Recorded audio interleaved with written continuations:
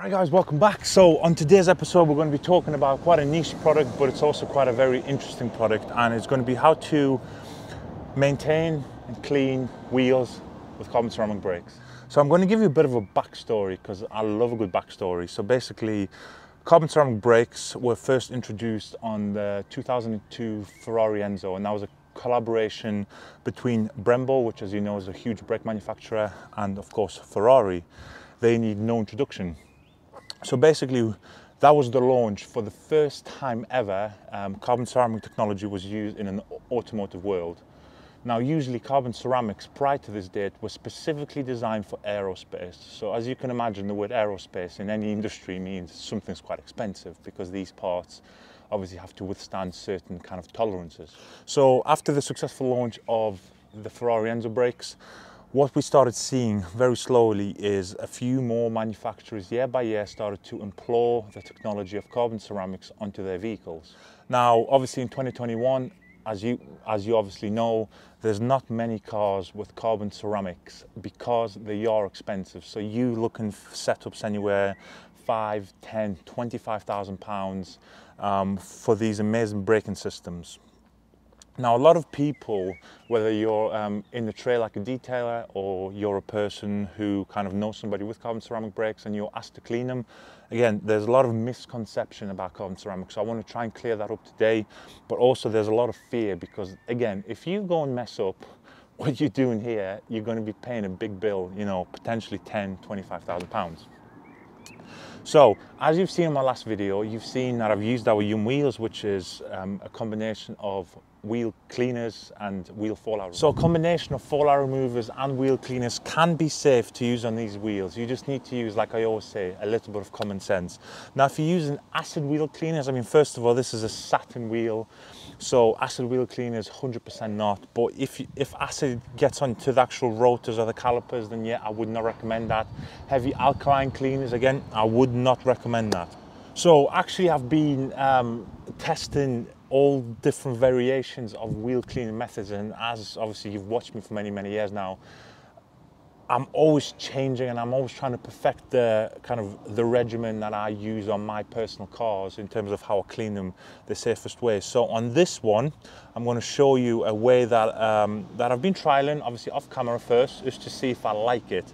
Now, as you can see, there's an array of products around me. So first of all, I've got my wheel cleaning bucket. So you've got your wheel woolies, you've got our detailing brushes, all that sort of stuff, which again, that will never ever change. Now again, the famed YumCars dress for the rubbers don't matter whichever car that you're cleaning. Again, that's the same. Now, what I'm going to do, you've seen me clean it with the Yum wheels. Now you're going to see me clean it with the Yum Citrus. So with this, I've knocked it down to 3-to-1. Okay, so I've knocked it down just to remove any kind of heavy bite, because at the end of the day, these wheels are, first of all, maintained by me, they're protected by me, so they are in good condition. And also to use a full strength product on wheels that don't produce that much dirt sometimes is a little bit unnecessary. So yes, 3-to-1 here, perfect. So what I'm going to do, I'm going to rinse the wheel first, apply the Yum Citrus, let it start doing its business. Now what I've transitioned to as well, in here you've got Yum foam. Now I'm going to cover the wheel in Yum foam, and what's that going to do? It's not going to, I'm not doing it for any extra bite or anything like that. It's actually for lubricants. So the whole wheel is going to start kind of soaking in the Yum foam. It's going to actually provide a wetting agent for the citrus. Now basically it allows the wheel to stay cooler for longer, and that will give the Yum Citrus more kind of punch and let it actually dwell and start to break down a few of the contaminants that are left on the wheel. So as always, what I recommend is make sure the wheels are cool to the touch, as they are. It's been sat here all day. Now here you've got, I wouldn't say it's brake dust, but you've got your general road kind of grime, salt, all that sort of stuff. So I'm going to just rinse this down, break down anything or rinse away anything that can be rinsed with water, and then I'll let the products do the talking.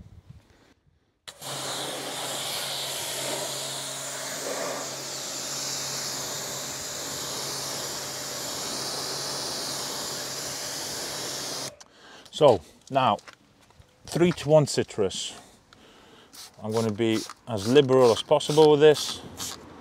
Let every part of the wheel be touched by this product. Now, obviously, now you're going to see how just versatile this product is. So look, I've just covered it in a very basic way. You just want even coverage. At the end of the day, it is a liquid, and you want to let the liquid touch as many parts of the wheel as possible. Now, what I'm going to do is I'm going to get my Yum foam, which again, I've knocked it to 10 to 1. So again, 100 ml of product inside it. The rest with water.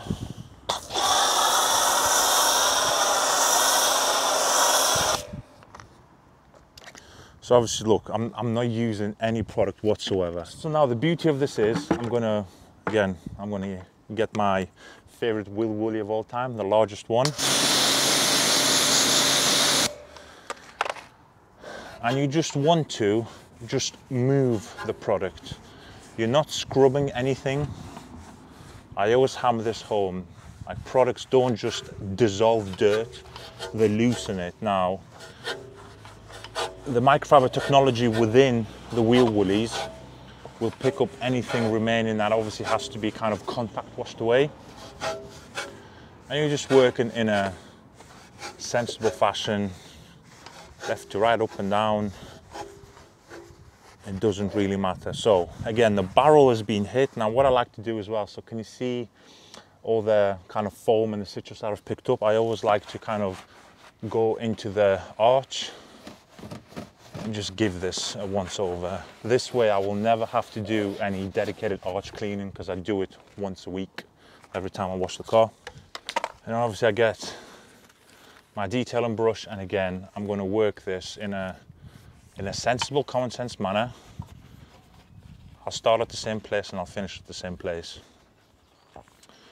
So this is where I'm transitioning now, because I know you can't feel this through camera, but what I'm feeling with the brush is the foam provides a lot of slickness. Yes, it does add a little bit of cleaning power, let's be real, but it's not why you do this.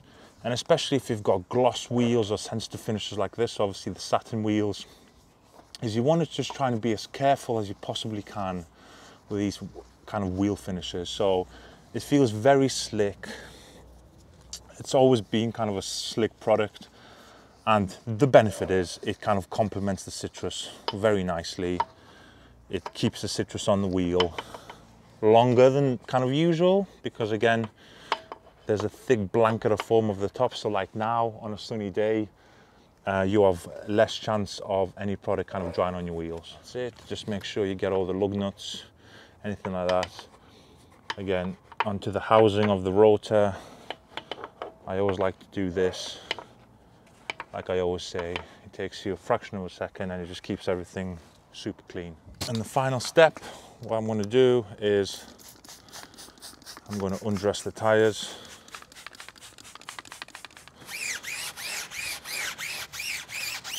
As I said, this step does not change.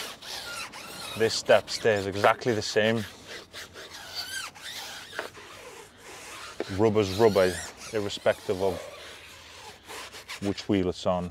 Now, and that's it. So what you want to do is just rinse it thoroughly. And what I like to do, which I've kind of already learned now, carbon ceramic brakes have got a tendency of squeaking, but that's sometimes because some kind of gunk and junk can actually build up within the drilled slots of the brake discs. So if you do have carbon ceramic brakes, or even steel brakes, because I find this helps too, if you've got drilled and slotted rotors, all that kind of fancy stuff, I let the pressure really kind of blow the holes out. So if there's any stuff that hasn't kind of come out, the pressure will really help it, and that will reduce any squeaking as well. And that's it, guys. So very simple, nothing too kind of harsh. So all you would have to do now, dry the wheel, whether you blow dry or wipe it dry, just whichever way, re-moisturize, redress your tires, and you're back in business. Now, see, carbon ceramics aren't that hard to keep clean. It's actually, especially if you protect them, it's such a doddle. You're just rinsing them, cleaning them, drying them very quickly, and there's not really a lot of kind of product that you need to be aware of kind of to use on these things. But you've seen everything we do. Obviously, we're foaming with the Yum foam with the PF22. We've got citrus knocked down 3 to 1. and of course undress and all the kind of wheel clean accessories that you need. So that is it, guys. Hope you've enjoyed the video. As always, please, if you do enjoy the content, please drop me a like. Let me know your thoughts in the comments below. It's very, very important that you engage as much as possible in the video. So please comment down below what you thought, the good, the bad, have you enjoyed it? It also helps the YouTube algorithm, of course. The more comments and stuff kind of helps, and other people as well who are learning and who are in your position, it really helps them if they kind of see what sort of questions are getting asked, because half the time the answer in the comments by myself or the team can help somebody else out. So like I said, leave me a like please if possible, leave me a comment, and as always, if you haven't subscribed, you know what to do, guys. Drop me a subscription as well. But apart from that, guys, hope you have a great week ahead, and I will catch you on the next one. Cheers, guys. Take care.